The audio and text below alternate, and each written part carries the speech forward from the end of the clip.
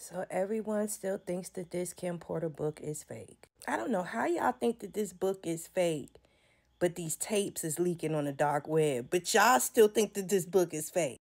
Y'all, let's just use our logical thinking here, okay? Y'all read the book or y'all listened to the book just like I did. There was a lot of strong implications of some shit that's about to get motherfuckers locked up. It's not that hard to put two and two in regards to who did what, when, where, and how. Actual shit actually happened. Real motherfuckers are dead that was brought up in that goddamn book.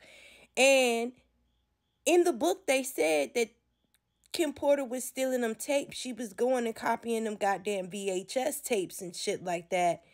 And now all of a sudden, all of these fucking tapes about butt naked basketball games with someone that is way more famous than Diddy is being leaked on the dark web.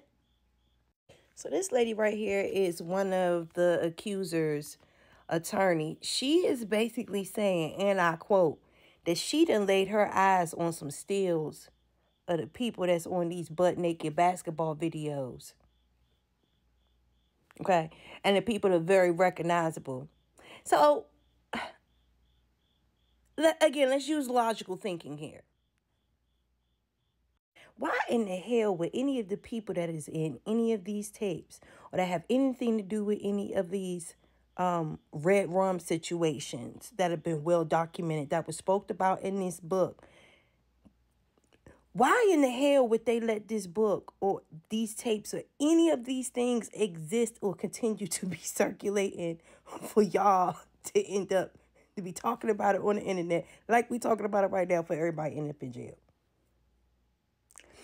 Like, come on, y'all. Of course, they're going to spin it in the media that the book is fake because they don't want nobody to believe any of the validity that is in the book because they don't want nobody to go to fuck to jail.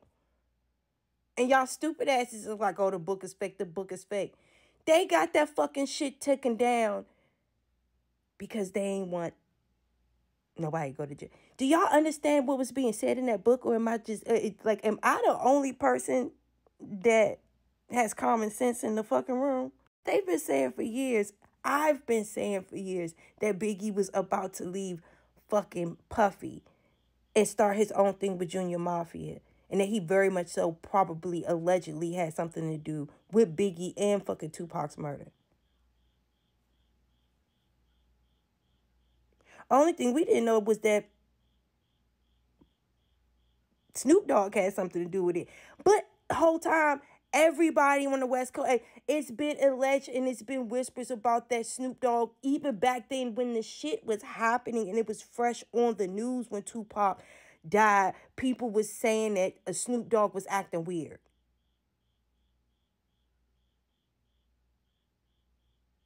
I'm old enough to remember this shit. Jaguar Wright was saying something about all of the people that Puffy's been around that mysteriously died from freaking pneumonia. Specifically Heavy D. Me and my dad was talking about Heavy D the other day.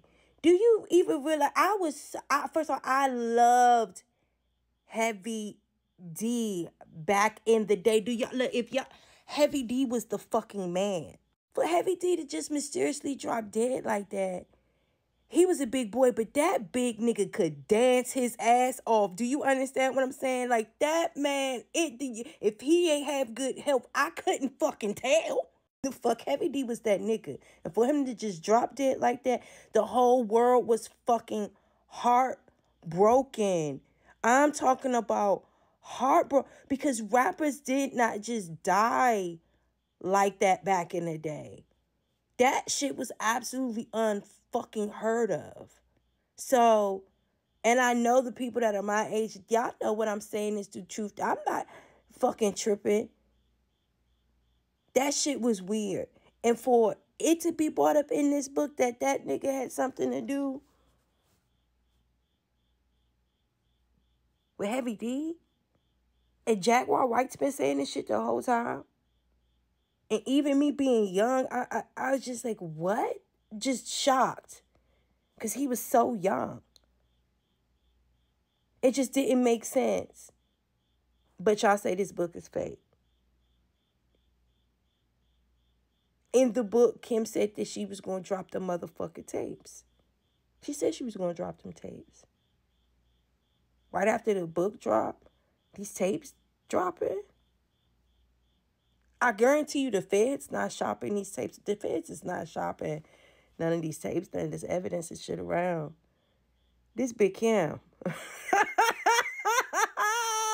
Hey, young, this Big Kim. I promise you. Hey, young Big Kim about to cook every last one of you niggas. Shoe program for all you niggas. King Kong ain't got nothing on Big Kim. Do you understand what I'm saying? Shoe program for all you bitch ass, pussy ass niggas, okay? Your ankle's gonna be crisscross applesauce, okay? You gonna be passing that cornbread, okay? Are you reloaded, nigga? Big Kim on that ass. But y'all say it's fake. I'm gonna sit here and keep laughing at y'all while all of y'all keep saying this shit is fake. Because when this shit start dropping, because if this shit is being circulated through the fucking black web, y'all better hope and make sure. I'm gonna laugh.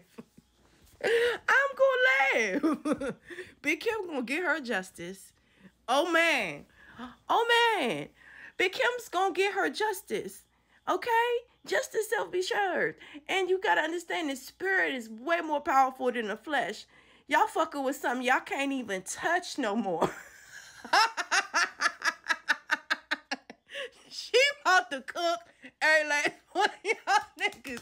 Ooh, boy. I don't know. But y'all said it's fake. We about to see.